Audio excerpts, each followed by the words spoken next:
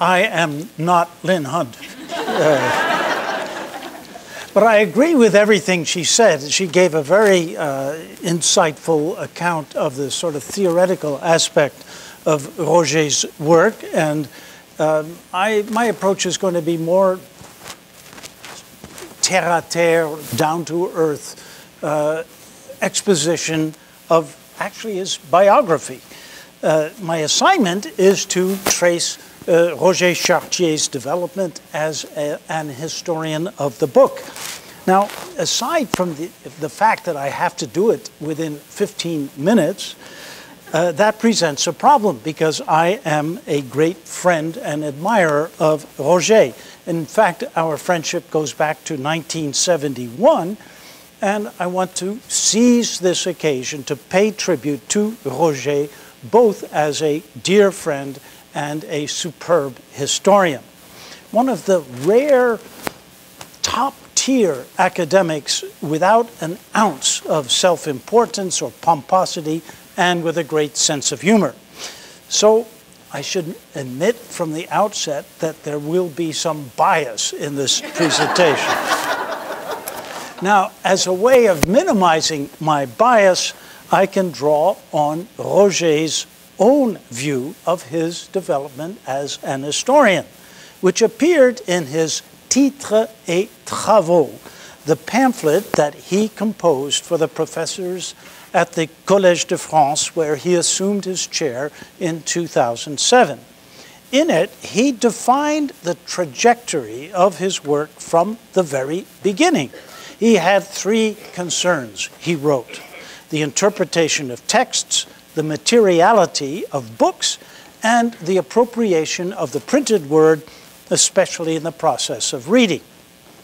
Now, those concerns, as he saw them in retrospect, made his path deviate from that of others, read the Annales school, who remained committed to, and I'm quoting him now, a social and statistical variety of cultural history inscribed within the then dominant paradigm of the history of mentalities, end quote.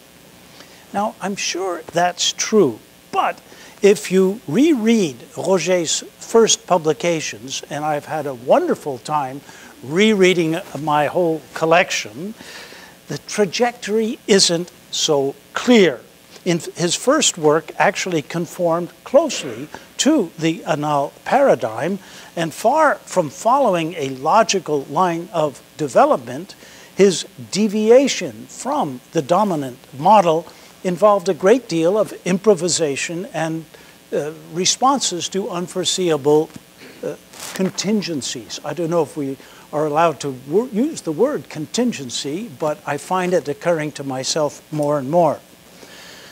So let me begin with a tribute to the French army. We book historians owe a great debt of gratitude to the French army, specifically its Deuxième Division Blindée. Imagine the consternation of the commanding officer when he learned that he had been assigned an unusual 24-year-old conscript in 1970, a graduate of the École Normale Supérieure de Saint-Cloud, who had come in first in the Agrégation d'Histoire. What do you do with such a prodigy? The officer wisely set him to work in the military library of Versailles, and the rest literally is history. In 1971, Roger sent me an off-print of the first article that he had published in an academic journal, Livres et espaces, circuits commerciaux et géographie culturelle de la librairie lyonnaise au XVIIIe siècle, along with a letter written, quote, from my military library, end quote. The army isn't boring, he wrote, and I can work for myself, end quote.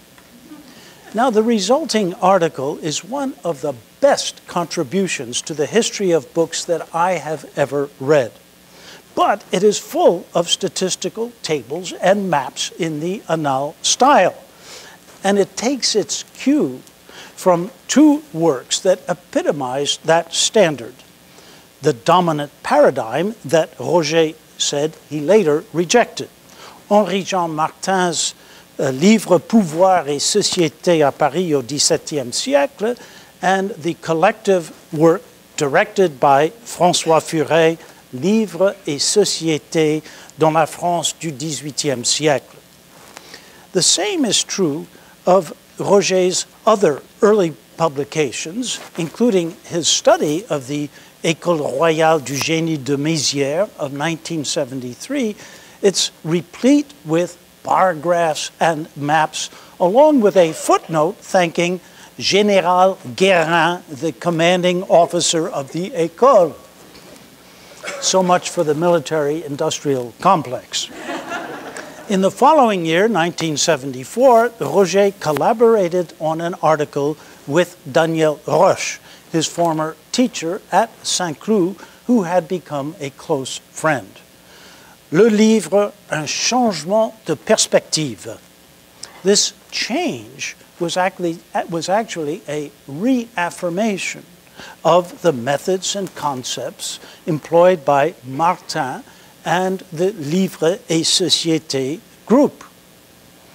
Roger and Roche emphasized the importance of quantification as the key to what they called cultural sociology that would reveal, quoting again, collective mentality, le mental collectif.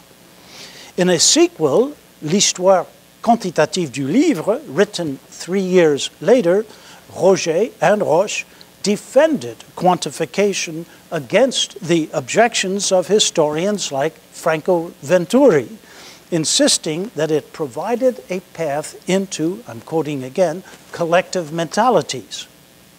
They cited favorably Pierre Chaunu's formula of serial history at the third level, Histoire sérielle du troisième niveau, having by then participated in his seminar, Chaunu's seminar at Paris, Paris 4, and the seminar of Martin at the École des Chartes. I mean, two terrific seminars which were really pépinière of new ideas.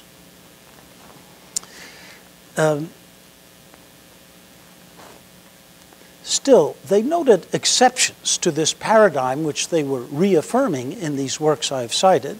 They included, the exceptions, Carlo Ginzburg's The Cheese and the Worms, Elizabeth Eisenstein's The Printing Press as an Agent of Change, and my own work on the Encyclopédie. They also conceded that quantitative history should be combined with the study of the evolution of discourse, I'm quoting him again, and the deciphering of texts, just as Roger had done in his research on the popular genre of the art de mourir, the arts of dying, in collaboration with Daniel Roche.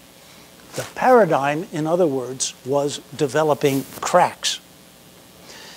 In a note on the off-print of his study on the art de mourir that he sent to me in 1976, Roger wrote with self-irony, quote, "For Bob, as a souvenir of a good discussion, a piece of serial history at the third level," end quote. So I've had great fun rereading the dedications and the notes that Roger sent to me since 1971.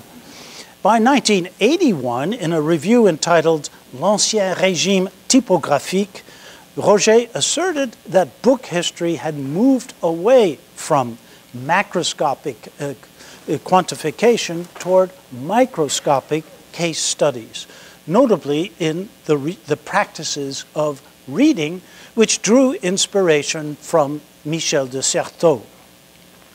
He would later go on to publish fundamental studies on the history of reading, notably Lecture et lecteurs dans la France de l'Ancien Régime, 1987.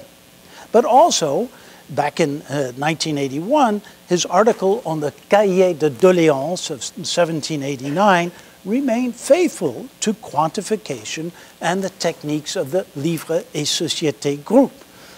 In my view, the first big change came with the monumental Histoire de l'édition française, edited by Roger with Henri-Jean Martin, whose first volume appeared in 1982.